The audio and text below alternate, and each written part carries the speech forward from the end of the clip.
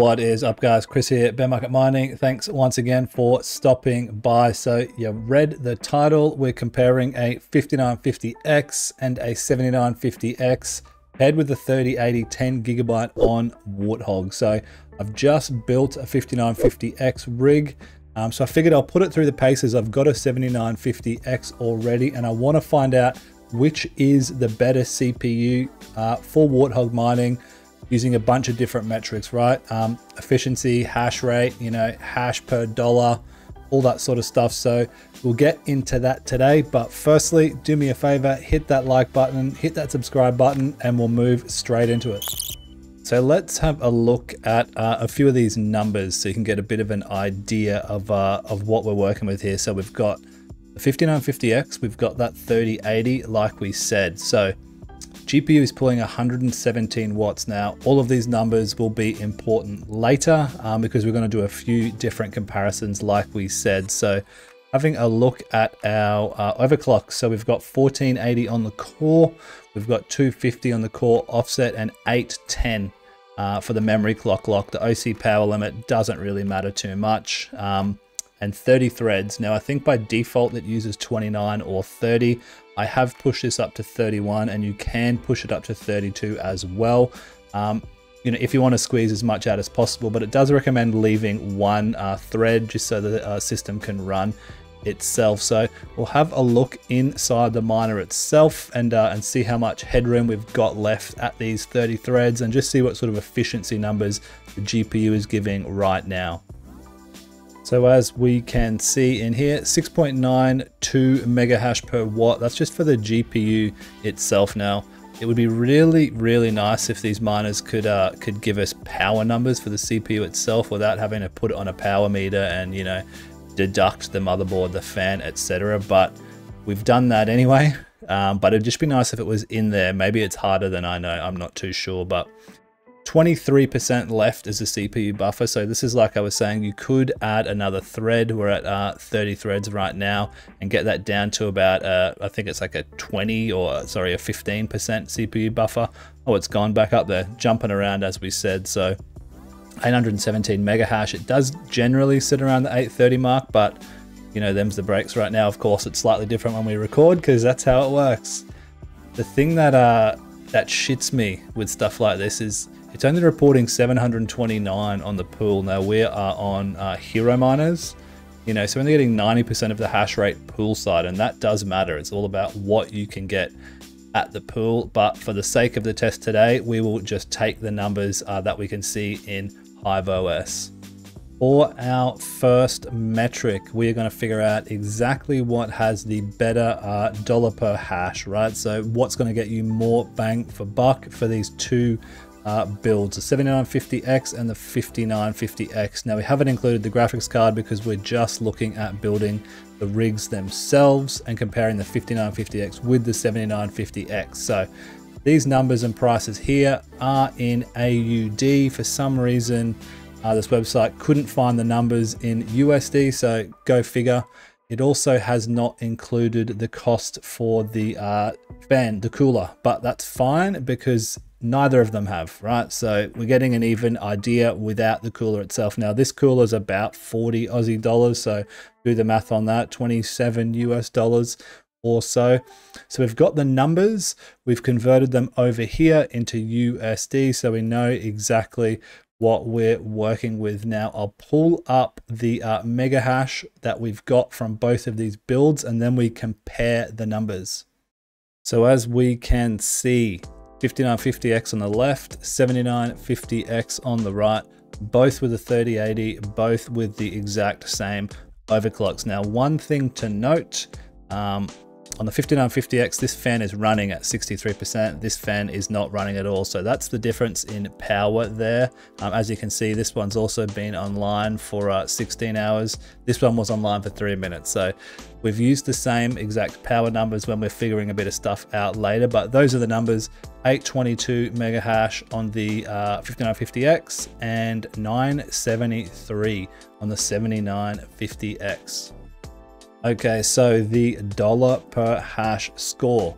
As you can see on the left, we've taken the 708 AUD, converted it to USD. This is the 5950X, and on the right, the 7950X. Now, we've also added an additional 40 bucks just to allow for that cooler, you know, cheapy RAM, cheapy SSD as well, to spit out an overall cost per mega hash. And on the left, as we can see, 60 cents or so for the 5950X and 66 cents for the 7950X. So about 10% better for the 5950X. Now, of course, a small difference, but every cent counts. Depends on what your situation is. For some people, the dollar per hash is important. For others, it's just about that overall hash rate. So overall hash rate, obviously the 7950X is always going to win over the 5950X, but the dollar per hash, that goes to the 5950X. Next up, let's talk about the payback period. How long will it take you to mine as much Warthog in dollar value for what you've paid for these rigs? So when we jump on over here onto the calculator, wartscan.io, on the left, we've got the 5950X. On the right, we've got the 7950X. Now in USD, those builds I showed you before for the 5950X was $461.27. On the right, in the 7950X was $605.75. So the revenue totals for each, on the left, we've got $1.72, and on the right, we've got $2.03 USD. Now you can work out your profit from this. Literally everybody has a different electricity rate. So for some of these videos, I'm not going to throw in my electricity rate because it may not be relevant for all of you, but how the numbers lie, 268 days for the 5950X as far as a quote unquote payback period, or until you've mined the same amount back worth of Warthog.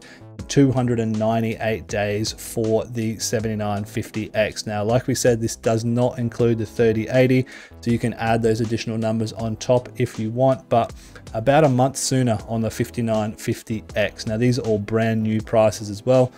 Wanted to keep it as comparable as possible. So I think if you are looking just at you know, the time to pay the rig back, just in the revenue, the 5950X would take the cake. All right, let's talk about the CPU efficiency. So we know we've both got a 3080 on each respective graphics card.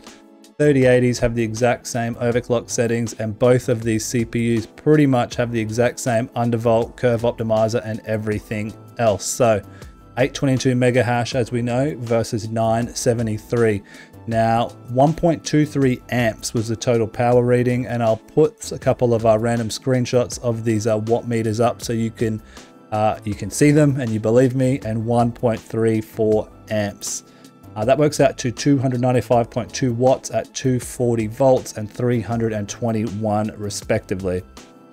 We've put the GPU power at exactly the same because it will ramp up. Like I said, one was on longer than the other. The fans are working harder. Slight variance in wattage there.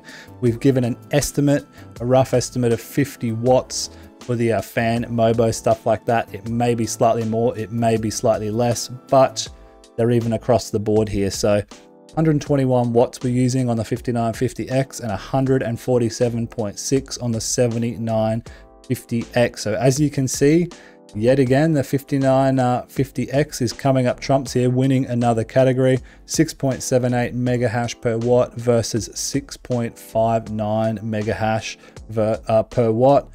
Very, very different. 2.8% more efficient. For some reason, Excel is doing some random thing here where maybe it's rounding one and not rounding the other, but you get the gist. Slightly more efficient on the 5950X.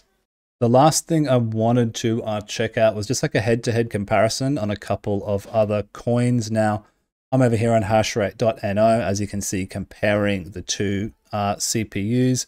I don't have all the numbers on all of these coins for both of these, so I figured we'd check out here just for a bit of a baseline to see what does better. While we look at these numbers, if you see some numbers or you have some numbers that are different, let me know down in the comments because I'll add those in to my calculators as well so we can get a bit of a more accurate number here. Firstly, starting Astro BWT V3, exactly the same efficiency, but you know, way more hash rate on the 7950X. They don't have numbers here for the Crypto Night Turtle. Flex, way better on the 7950X and more efficient.